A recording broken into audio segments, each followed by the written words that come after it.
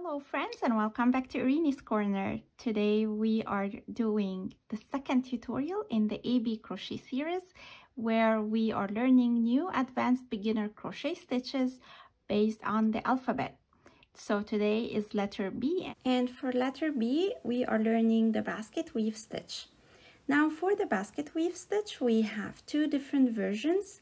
This is the first one and that is the second version for it. In the tutorial, I'm gonna discuss in details this version, and at the end of the video, I'm gonna talk briefly about this one. So make sure that you stay until the end of the tutorial or the video to know the difference between both. Now, if you have missed the first tutorial in the series, I'm gonna put a link in the description box below. The first tutorial is made of two parts. Part 1, where we are discussing the alpine stitch and how to crochet it, and in part 2 we are discussing how to read the diagram of the alpine stitch. So if you're interested in learning how to read crochet diagrams, then this series is for you. So to begin our pattern, we have two options, and that depends on your preference. So if you look at our pattern here at the bottom, you are gonna see that this set of stitches is different than the last set of stitches. Now, if you want your pattern to be like the one I did, then you need to start with a number of chains that is a multiple of 8 plus 3. Okay, that is if you want it asymmetric. Now, if you want your pattern to have the same beginning and ending, so the same set of stitches here and at the end, then you're gonna need to chain a multiple of 8 plus 7.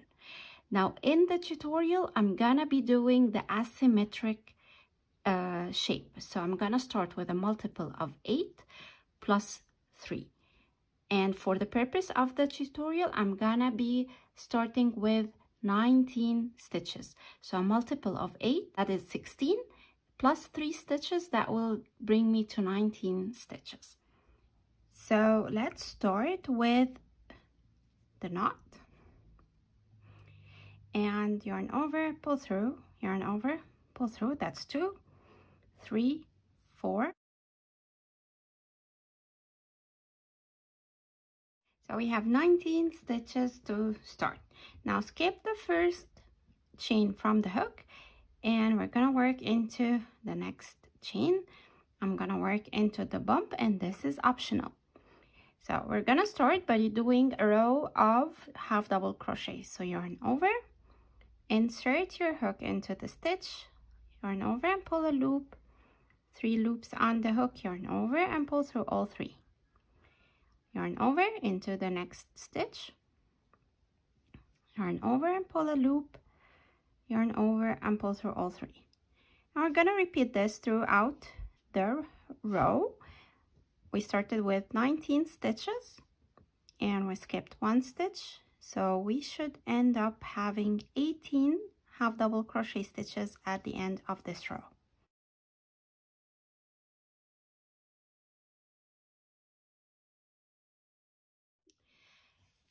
Okay, end of row 1 with 18 half double crochet stitches. Now to start row number 2, I'm gonna stretch the loop that I have on my hook to the height of a double crochet stitch and then chain 1. That is a stretched chain. And then we're not gonna work into that stretched chain, we're gonna work into the first stitch of the row below. And we're gonna start by doing a double crochet. So yarn over, insert your hook into the stitch, yarn over and pull a loop, yarn over, go through 2, and yarn over and go through 2. Now for the next 3 stitches, we're working a front post double crochet around the posts of row 1. So we're gonna yarn over around the post, so we're not working into the V here, we're working around the post of the stitch. Okay, so yarn over, go around the post from the front to the back and out on the front side this way.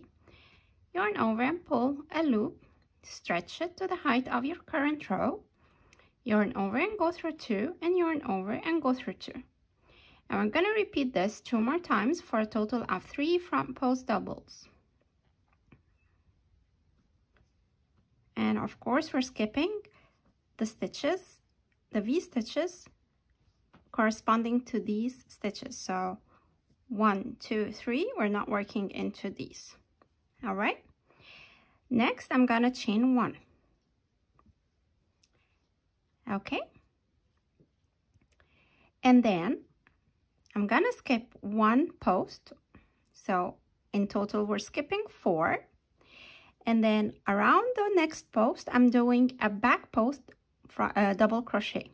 So yarn over, and the back post, instead of going from the front to the back, we're going from the back to the front. So we're getting our loop, sorry, our hook from the back to the front, and then out on the back this way. Okay, and then yarn over and pull a loop, stretch it this way, yarn over and go through 2, and yarn over and go through 2. We're gonna repeat this 2 more times. So yarn over around the next post from the back to the front and out on the back side. Yarn over and pull a loop this way. Yarn over, go through 2, yarn over and go through 2. One more time.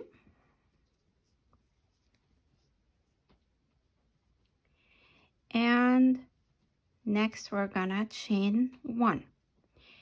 And in total, we're skipping 4. So here are the 3 posts that we worked on and 1 more.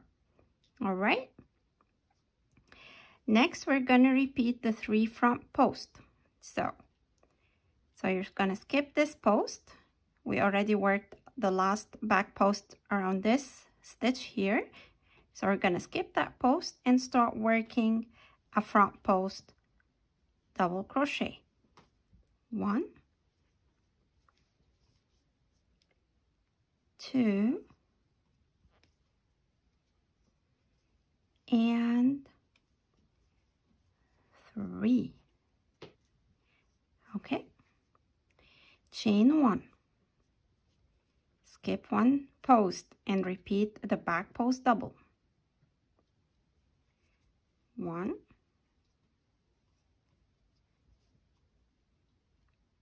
2,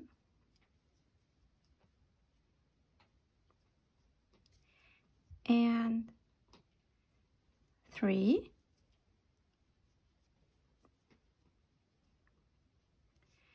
Okay, and then chain 1, skip 1 post, and in the last stitch, we're not working around the post, we're working a regular stitch, and we're gonna do a double crochet into the last stitch to match what we did at the beginning of our row. Okay, so I started with a regular double crochet here, and we're finishing with a regular double crochet. Okay, now stretch the loop, the current loop, and chain 1 and turn. I'm gonna start with a regular double crochet on top of the double crochet below. Now we're gonna chain 1 first because we are going on the opposite side. So the chain 1 comes first, and then we're gonna skip that chain 1 and work around the posts. Now these were worked as back posts from that side, but now that we turned our work to the other side, they look like a front post. So we're gonna match them. We're gonna do a front post. So we're gonna go around the post from the front to the back and out on the front side and finish our front post double. We're gonna do 2 more around the next 2 posts.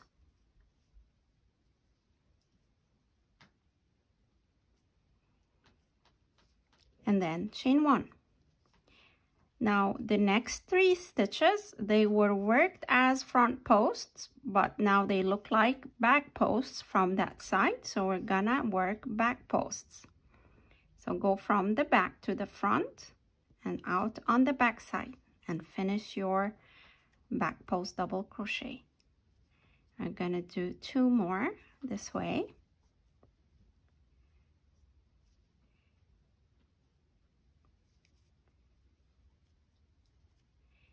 And then chain 1, and then we're gonna repeat the front post.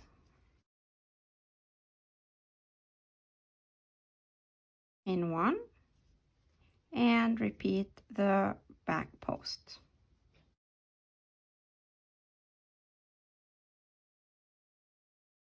And then without chaining 1, we're gonna go right into the last stitch and we're gonna do a double crochet. Okay, so now we are ready to start the next row, row number 4. So stretch your loop, chain 1, and then into the first stitch we're doing a regular double crochet. And now we are gonna flip our stitches, meaning that if we see a front post, we're gonna do a back post. So this looks like a front post. We're gonna flip it into a back post. Go from the back to the front and out on the back side. Oops.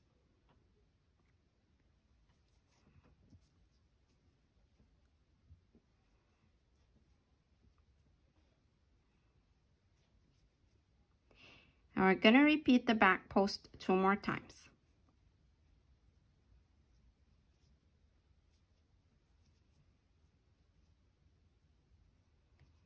Okay, chain 1, and then for the next 3 stitches, they look like a back post from this side. Now we're gonna do front post.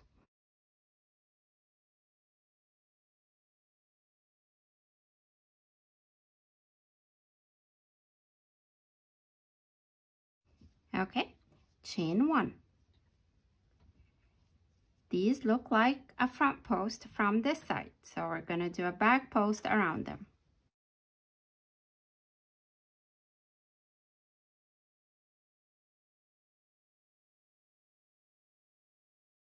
And then chain 1. The next, they are back posts, so we're gonna flip them into front post.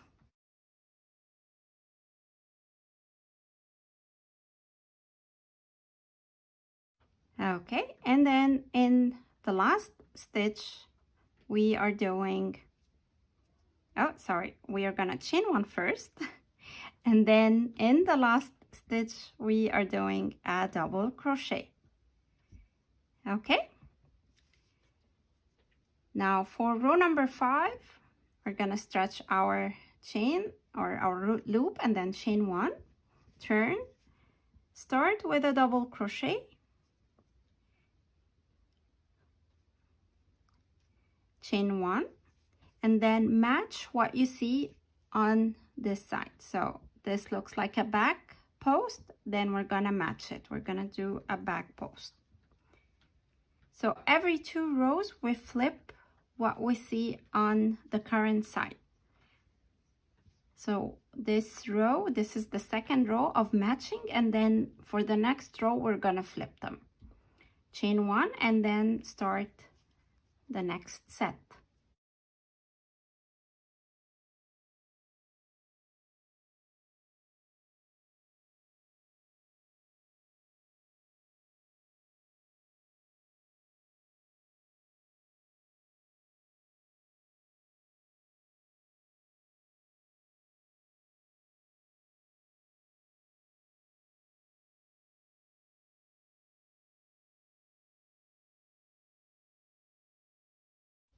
Okay, now we're ready to flip the stitches. So chain 1, turn the work, double crochet into the first stitch,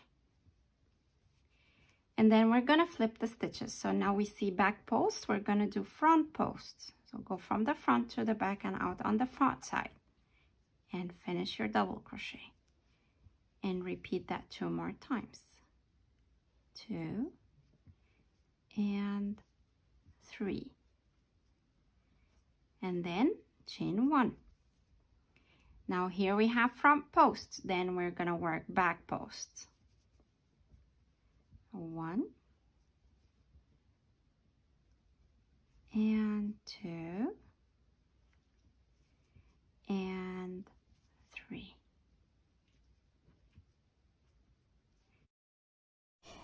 And so on, you keep repeating rows 2, 3, 4, and 5 until you reach the length of the project that you want.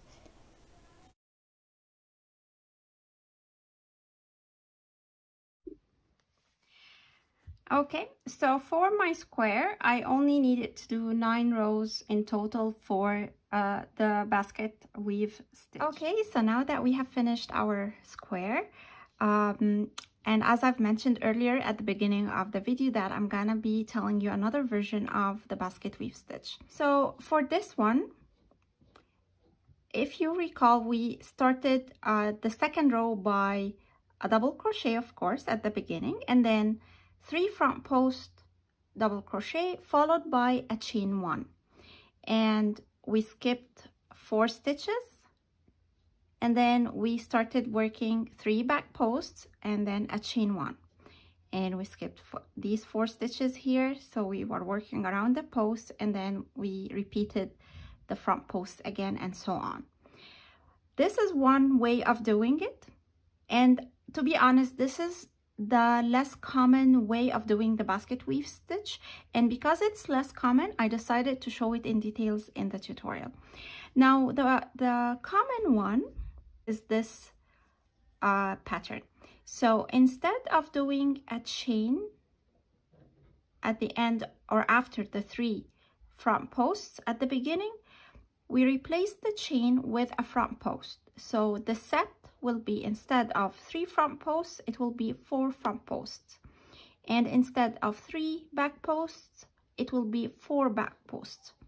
We are still skipping 4, so it's the same count of stitches, but instead of doing a chain, no, we're doing either a back post or a front post to make a set of 4 instead of a set of 3. So it all depends on what you're looking for in your project. Do you want it more flowy and with some kind of spaces in between the stitches, or do you want it to be kind of a solid weave of the stitches?